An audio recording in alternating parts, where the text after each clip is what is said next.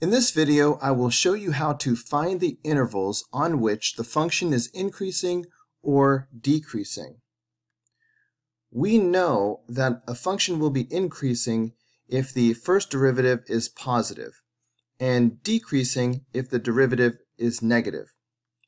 So our strategy will be to find the derivative and then figure out where it is positive and where it is negative. So let's go ahead and find y prime. This will need the chain rule. So first we take the derivative of the outer function by moving this 2 to the front, reducing this power by 1, so nothing. But then we do have this inner function, and the chain rule says we need to take the derivative of the inner function and multiply by that. But the derivative of x plus 1 is just 1. And we don't really need to show multiplying by 1, so I'm just going to erase that. So this is the derivative. In order to determine where y prime is positive and negative, we're going to need the critical numbers. In general, the critical numbers occur when y prime is equal to 0 or when y prime is undefined. However, this is a polynomial equation, so there is nowhere that y prime is undefined. So we will just focus on finding where y prime is equal to 0. So if I set this equal to 0, I have negative 2 times x plus 1 equals 0, which tells me by the zero product property, x equals negative 1. So this is my only critical number. Next, we use the critical number to make a sign chart. Think of this top line as a number line. So I'm going to put the negative 1, that critical number right here, dividing the number line into an interval to the left and an interval to the right.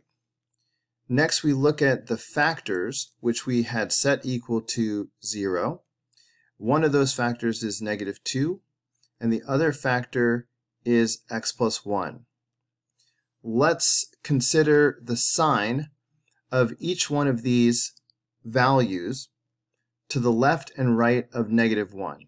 Well, obviously, negative 2 is always negative, so I'm just going to mark these intervals as negative.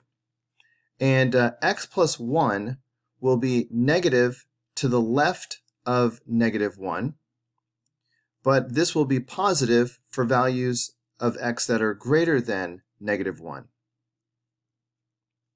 So in this first interval, we will have a negative times a negative, which is a positive. And in the second interval, we have a negative times a positive, which is a negative. Also, we should label this whole graph as a sign chart of y prime. So remember, we know that the function will be increasing where f prime is positive and decreasing where f prime is negative. So that means the original function will be increasing in this interval and decreasing in this interval. So let's begin to summarize. We will say y is increasing on the open interval from negative infinity to negative 1. That's what the sign chart is telling us, from negative infinity to negative 1.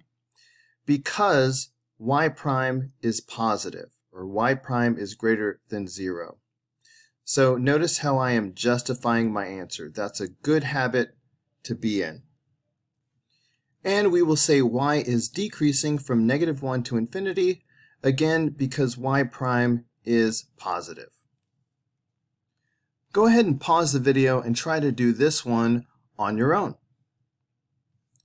Alright, so we have learned that the first step is to find the derivative, so we can see where that is positive or negative. So the power rule says 4x to the third power minus, alright, 2 times 2, so that's negative 4x. So there's the derivative. Now we find the critical numbers based on where f prime is equal to 0. Ordinarily, we would also ask where f prime is undefined. However, this is a polynomial, and there's nowhere that a polynomial will be undefined. So we can just focus on setting f prime equal to 0. This is factorable, so I'm going to go ahead and factor this as I set it equal to 0, and we will have 4x out in front, and then x squared minus 1 is equal to 0.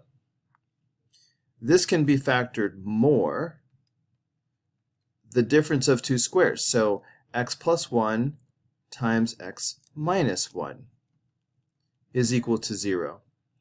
Setting each of these factors equal to 0, I get the following three critical values. X is equal to 0, x is equal to negative 1, and x is equal to positive 1. Now I'm going to make my sign chart by placing these three critical numbers on the number line in order. So I've got negative 1, 0, and positive 1. Now let's make a row for each of the three factors that we have. So we have a row for 4x and x plus 1 and x minus 1. Also, very important, let's label the sign chart as pertaining to y prime.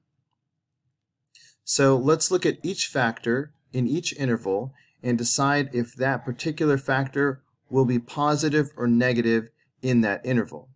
So 4x will be negative whenever x is negative. So anything less than 0 will make 4x negative, and anything greater than 0 will make 4x positive.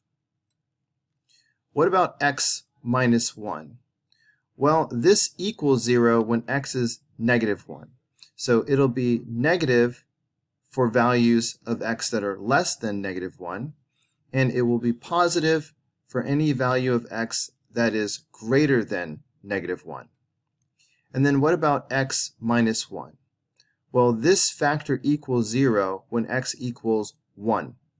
So it will be negative to the left of 1, all right? Any x value less than 1 will cause x minus 1 to be negative, and any value greater than 1 will cause x minus 1 to be positive.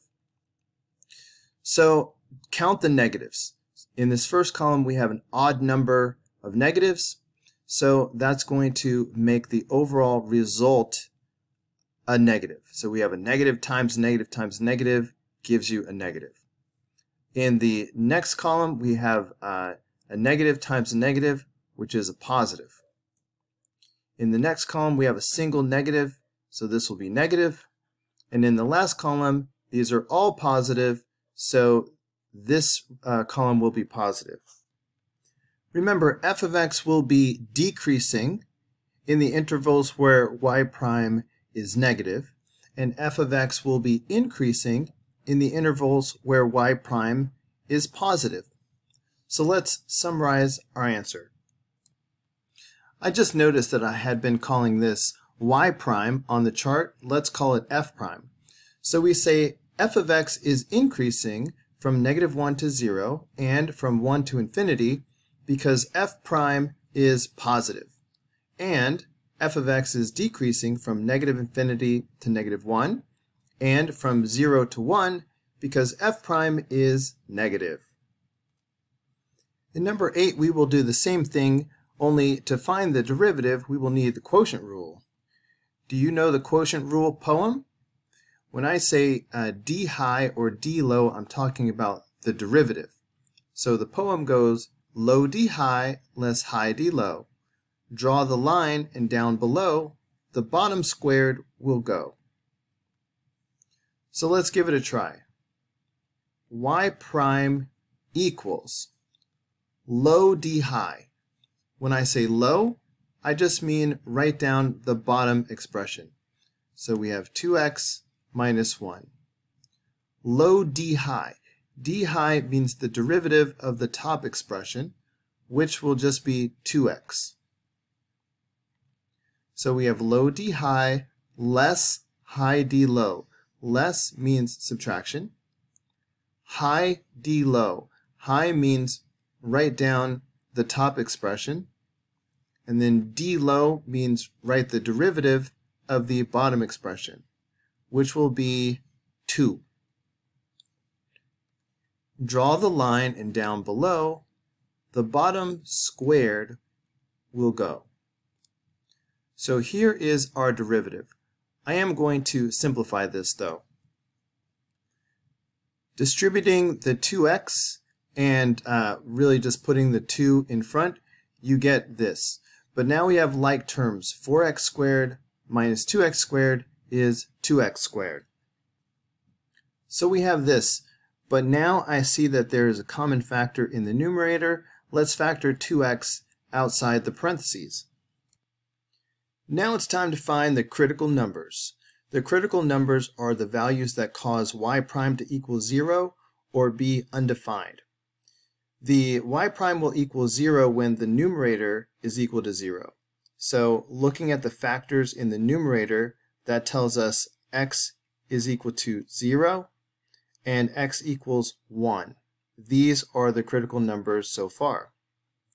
Y prime will be undefined when the denominator is equal to 0. Setting this equal to 0 gives us x equals 1/2.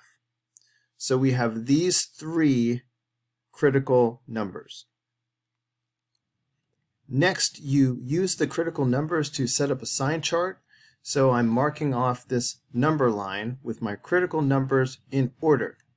0, 1/2, and 1. The sign chart will need a row for each factor in the derivative. So I see that I have 3 factors in the derivative, so I will need 3 rows.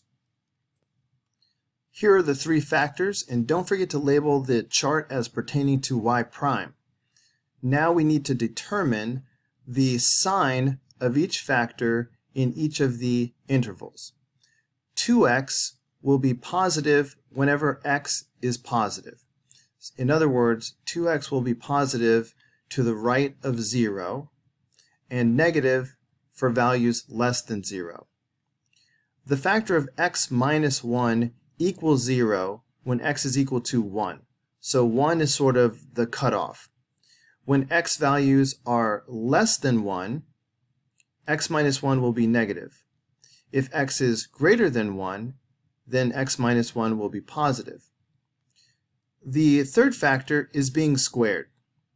So no matter what x is, the overall value of this factor will be positive. Now consider the number of negative signs in each row. Each column. The first column has 2 negatives. So a negative times a negative is a positive.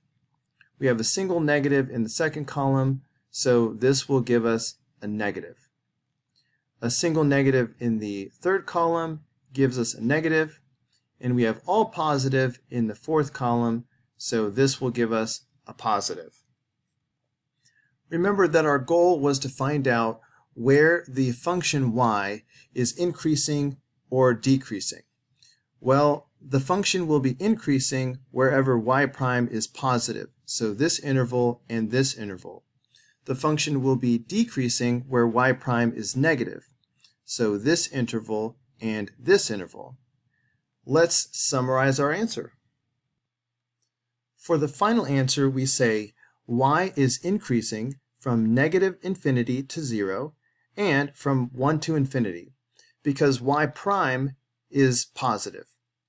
And y is decreasing from 0 to 1/2 and from 1/2 to 1 because y prime is negative. Let's do the same thing for number 10. Start by finding the derivative h prime. The derivative of 12x is just 12.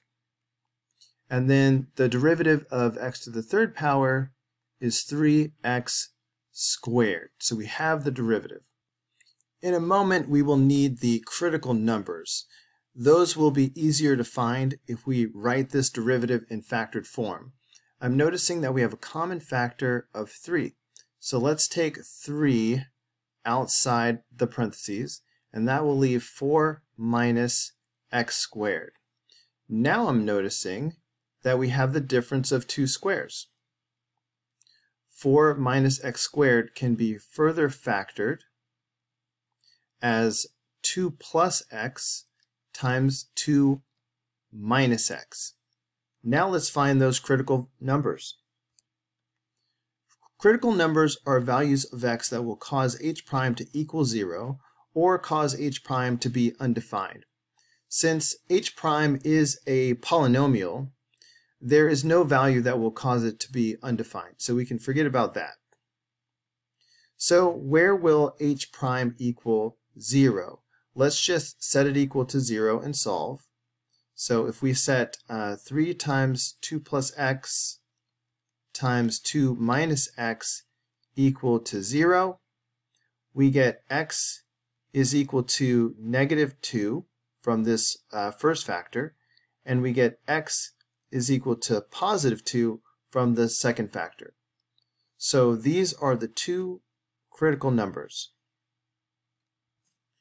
Next, place the two critical numbers on the number line to build a sign chart. So in order, we have negative 2 first, and then positive 2. We're going to need a row for each factor of the derivative. So I can ignore the 3, that's always positive. So I'm just going to have 2 rows, one for each of these two factors. Don't forget to label the chart as h prime. So look at the factor of 2 plus x. Where will this be positive and where will it be negative? Well, this factor equals 0 when x is equal to negative 2. So that's sort of the cutoff. So it'll be negative for any value less than negative 2, and it will be positive for any value greater than negative 2. You need to be a little bit careful with the second factor because of the way it's backwards from what you're used to. Think about the x value that will cause this to be 0. Positive 2. 2 minus 2 is 0. So you know this is the cutoff. So pick a value less than 2. For example, 0. If we had 2 minus 0, that's going to be 2. That would be a positive number. So that tells you that values to the left of 2 will give you a positive, and values to the right of 2 will give you a negative. For example, 3. 2 minus 3 would be negative 1, so that makes sense. Now, let's judge the sign of the overall derivative. In the first column, we would have a negative times a positive. That's a negative. In the second column, this would be a positive times a positive, which would be a positive. And the third column, positive times a negative, is a negative. Remember, our overall goal was to find where function h is increasing or decreasing. H will be decreasing wherever h prime is negative, and h will be increasing where h prime is positive. So let's summarize our results. We say h of x is increasing from negative 2 to 2 because h prime is positive. And we say h is decreasing from negative infinity to negative 2 and from 2 to infinity because h prime is negative. Before we take the derivative of this function, I will first rewrite it a little bit. This is the same as x plus 9 x to the negative 1 power. I just brought the x out of the denominator. So y prime equals 1 plus, now I'm doing the power rule, so negative 1 times 9. In fact, let me erase that and put negative 9 x to the, decreasing this by 1 gives me negative 2 power. So this is the derivative. I am going to go ahead and drop this back down to the denominator. So this would be 1 minus 9 over x squared. In order to find the critical values later, I really need this to be written as a single fraction. So the value of 1 is very special because I can rewrite that as 2 over 2 or 3 over 3 or x over x or x squared over x squared. Obviously I'm picking this, so I will have like denominators. Now I will combine my like denominators and get x squared minus 9 over x squared. Might as well write this in factored form because that will make it easier to find the critical numbers. This is the difference of two squares, so we can write x plus 3 times x minus 3 over x squared. So let's find the critical numbers. The critical numbers occur wherever y prime is equal to 0, and they occur where y prime is undefined. So y prime will equal 0 when the numerator is equal to 0, and looking at these factors, we can see that will happen when x is equal to negative 3, that's the first factor, or when x is equal to positive 3 from the second factor. So we have two critical numbers so far, negative 3, positive 3. The value that will cause the derivative to be undefined would be an x value of 0 because of that denominator. So we will add x equals 0 to the list of critical numbers. Now we will take these three critical numbers and put them on a number line to make a sign chart. Let's put those critical numbers in order. So we will have negative 3, 0, and 3. Now I'm going to make some rows. I'm going to need a row for each factor of my derivative. So I will need 3 rows. Don't forget to label your sign chart as pertaining to y prime. So here we go. The first factor of x plus 3 equals 0 when x is negative 3. So focus on negative 3. Any value that's less than negative 3 will cause this to be negative. Any value that is greater than negative 3 will cause x plus 3 to be positive. X minus 3 equals 0 when x is positive 3. So focus on positive 3. Any value that is less than positive 3 will cause x minus 3 to be negative. Any value that is greater than positive 3 will cause x minus 3 to be positive. Of course, x squared will always be positive because it's something squared. So let's look at each column. If I have a negative times a negative, that's a positive. If I have a positive times a negative, that's a negative. All right, I have a single negative in the third column, that's going to give me a negative. All positives in the last column, so that is a positive. Remember, our overall goal is to find where the function is increasing and decreasing. The original function will be increasing when y prime is positive, and it will be decreasing when y prime is negative. So we can see our increasing and decreasing intervals. Let's summarize our results. We can say y is increasing from negative infinity to negative 3 and from 3 to infinity because y prime is positive. And y is decreasing from negative 3 to 0 and 0 to 3 because y prime is negative.